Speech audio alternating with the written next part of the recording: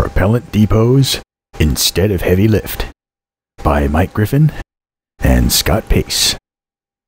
Considerable recent attention has been devoted to the possible use of orbiting fuel depots for human exploration beyond Earth orbit. In concept, large propellant tanks are placed in a suitable low Earth orbit to be filled by multiple launches of medium payload class vehicles, i.e., a few tens rather than 100 or more metric tons of payload capacity. These depots are then used to refuel upper stages, which arrive empty in low Earth orbit after launch from Earth, after which they are launched outward to the Moon or beyond. Advocates for this approach believe the money saved by not building a heavy lift launch vehicle, such as the Space Launch System, will more than compensate for the cost and operational inefficiencies entailed in bringing the required total mass of propellant to orbit in smaller individual packages. Whether fuel depots make sense in the near term depends upon what question we are trying to answer. If the question is, what kind of space architecture will generate a high-traffic model for private space firms without having to pay for missions that actually go beyond low Earth orbit, then fuel depots are an attractive concept. But if the question is instead, how can we efficiently create the strategic space transportation capabilities to enable humans to explore beyond low Earth orbit, then they are not. The fuel depot concept may be, we think will be, valuable when propellant can be harvested from in-space resources, such as water trapped in lunar craters or oxygen extracted from the regolith. Unfortunately, we are not yet in a position to exploit such resources. And so for now, fuel depots are an answer to a question that is at best premature. The Space Launch System and the multi-purpose crew vehicle are needed today.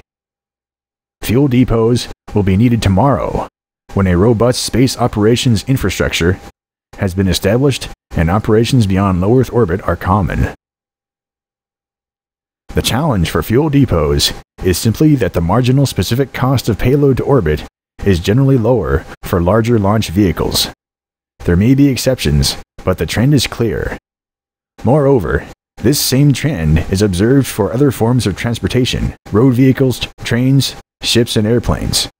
Without exception, larger vehicles are used whenever possible for long-haul transportation. In evaluating depot concepts, one must then ask, why will space transportation be an exception? Is it really an exception, or are we missing one or more crucial points in the analysis? When depots or nodes are used in transportation architectures, they must be supplied by the least expensive means available rather than the contrary. There is an old joke about clothers in the New York garment district who professed, it is said, to sell each garment at a loss, but would make up for it on volume. Fuel depots seem to exemplify that joke. It is very difficult to see how putting propellant in orbit in small quantities at higher marginal costs can be cheaper in the aggregate than putting it up in larger quantities at lower marginal cost, even without factoring in the cost of the depot itself and its own operational requirements.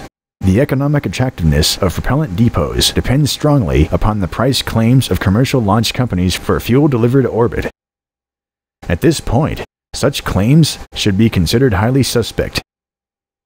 Even a signed contract offers little assurance, because if the supplier requires additional funds to continue service, and there is no government capability available as a backstop, the money will be tendered. Thus, price claims made by the companies that are not yet conducting routine operations at that price should be regarded with skepticism. Issues of technical feasibility and practicality also exist. When cryogenic fuel is stored in orbit in whatever vehicle, the ability to maintain it in its cryogenic state is crucial. With today's capability, we might achieve liquid hydrogen boil-off losses of about 0.35% per day, or about 10% of the fuel each month. At a boil-off rate of 0.1% per day, a capability not yet demonstrated, 10% of the fuel will be lost in 3.5 months. Completely closed-cycle systems, or those that are nearly so, are possible with active refrigeration. This technology absolutely must be pursued, as it is necessary for missions beyond the Moon, but we should be skeptical of unproven claims about extremely low boil-off rates such as the 0.5% loss rate per month assumed in one recent study, until and unless the technology is demonstrated. The most reasonable claim made in support of fuel depots is that if they are employed to the exclusion of a heavy lifter, one saves the cost of building the heavy lifter. This is certainly true, but then we do not have a heavy lifter. Heavy lift launch is a strategic capability for a spacefaring society, and its absence severely constrains any plans. The 130 metric ton space launch system capability should be regarded as the floor of space lift capability for exploration, not the ceiling. The kind of space program that we need requires transportation of much that is not fuel. While the International Space Station offers an existence proof that one can build a 400 metric ton object in space using pieces less than 15 tons each, the time, money, and programmatic risk required for assembly offers the clearest possible demonstration that it was not the best approach.